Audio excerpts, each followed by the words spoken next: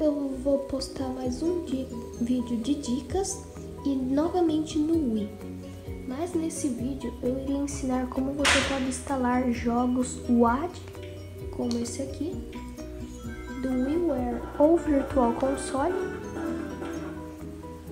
totalmente grátis. É claro, se você tiver um Wii desbloqueado.